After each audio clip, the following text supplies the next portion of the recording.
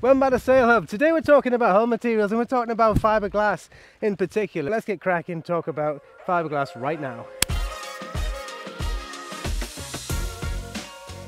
And so what are the advantages for a cruiser to have a GRP hull?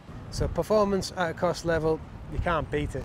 A fiberglass boat is that every boatyard will be able to fix it. It's actually super easy to fix yourself, and a lot of the time you don't have to do.